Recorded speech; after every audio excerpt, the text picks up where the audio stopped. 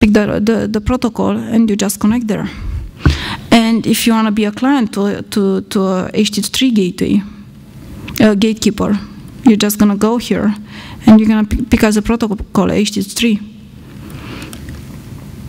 Another thing that was really difficult in Yate was to, for each protocol to get things right. When we started the project, we imagined what was a huge mistake. But we did imagine that we're going to write the engine and we're going to use the libraries developed by other people. These days, for example, for SIP, there is at least one decent library, which I think is GPlib, and I think is developed even here in Germany. But at that time, there was no decent SIP libraries made for servers, so we ended up actually writing our SIP implementation. There was no decent IX library. The libIX is a client library, so we ended up implementing our own library, and so on and so forth. The only one that we didn't implement is the HTTP3. However, we do have our own implementation for Jabber for obvious reasons. We still didn't find any decent implementations for Jabber to be flexible enough. Now, that we had this client, and we have the Jabber support, we will develop this client into an instant messenger client. Okay, I kind of ended up talking about this question. Any other questions? Do you have something like a very basic, I would call it a hello world example, where you can give us an example how easy or not easy it is to set up Yate? And next question would be, where's the best place to get documentation, which is, I think, as hard as with Asterisk? I agree on that. I agree on that, and actually we just hired someone to write the documentation for Yate and the manual and everything. And actually there is a new website that we are trying to put up these days, which is docs.null.ro, and it's going to be up in a month or so. But right now you're going to find out the how-to guide in the documentation area of the Yate website. Which Yate website, it's a wiki, but it's a wiki because it's most of the Yate website has been actually written by users. And we are really grateful, because that was one of the major contributions that the community had to Yate, except for other pieces of code that are pretty amazing.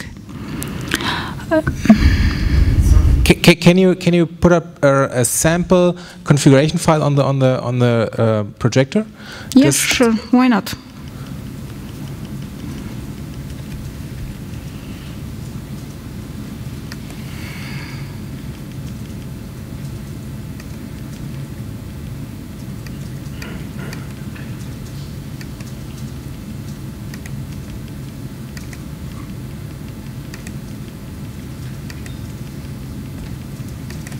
By default, as you can see, you can register the service in Windows. So when you install Yate client, you basically install also the Yate server, but you don't have to register as a service to start it. So what I'm gonna do is I'm gonna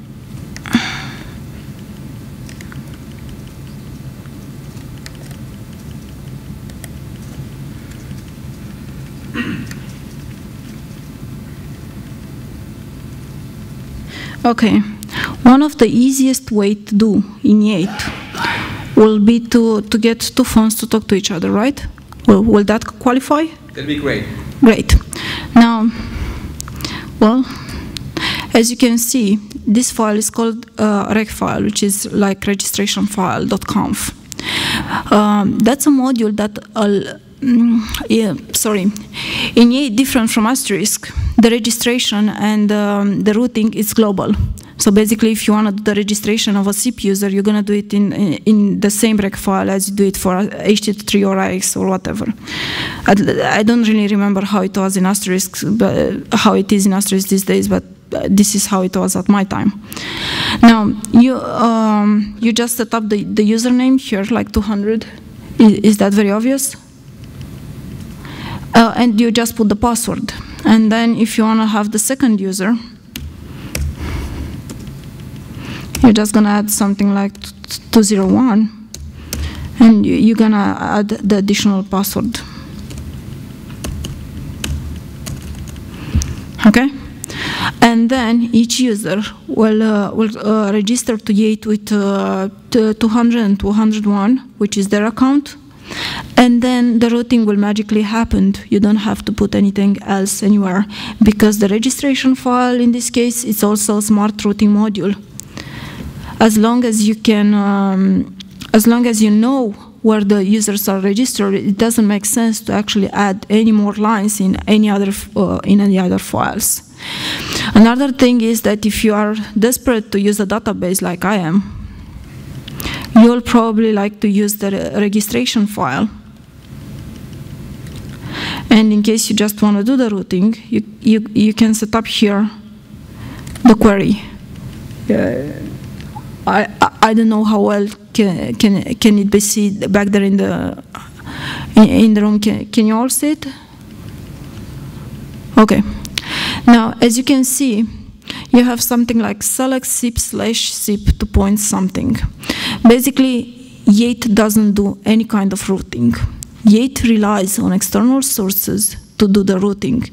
There is no way a telephony engine that can do a billing or a routing application. This is why we have databases. This is why we have external applications. Another example is, because I saw that question raised up, it's enum, for example. There is a enum module in Yate, but the enum module in Yate doesn't do any routing. It relies on the external enum module, enum server to do so. Okay, so we don't expect Yate to know many things about routing. We don't expect Yate to know anything about the CDR or about the billing or about the money or about anything like that. It's just a telephony engine, and it's going to stay like that as long as I work there. But the telephony side, it's at least done as good as possible, and we try to provide as many information as possible to the external sources. So that answers your question. Any other questions? Hey, Diana, can you give us an example of a customer or a commercial opportunity where you've used Yate to generate revenue and implement a solution for a customer? That's a good question. The businesses always generate revenue for me. I don't know much about the customers. I'm just kidding. One of the most common applications these days is to do PC to phone applications, right? One of the things that we are developing these days is like a complete system for a PC to phone company, which also needed the web system. And they needed like prepaid and postpaid and resellers and invoices and so on and so forth. And we didn't rely on Yate to do that. We actually did everything on the database, but we also built the provisioning system. And what Yate does is, of course, the voicemails and all the other PBX features. That answers the question, or should I go a bit more deep? Any names? You'll see on our website that we have a partnership with a company called 3Cs, which is actually building black boxes and is located in New York. And they are doing passive recording systems for PRI or for RBS. And it's pretty much like this. They hired us to write the ISDN system, and then we prepare for them. They've been a completely Windows company, so they had no knowledge whatsoever of Linux, and I didn't want to go to the on the Windows side, because at that point Yate on Windows had a few problems and I didn't have time to fix them. So we've made this wonderful Linux CD with the Sangoma drivers, because obviously they've been using a Sangoma card. And the passive ISDN system basically means that you are cutting the wire and you are catching the transmission from two different PBXs that are communicating between them. So if your system goes down, it doesn't affect the communication between the points. And that kind of system is actually used for call centers very often in US. Actually, US is one of our largest markets. They told us that they sold the system. So I guess they are making money. But probably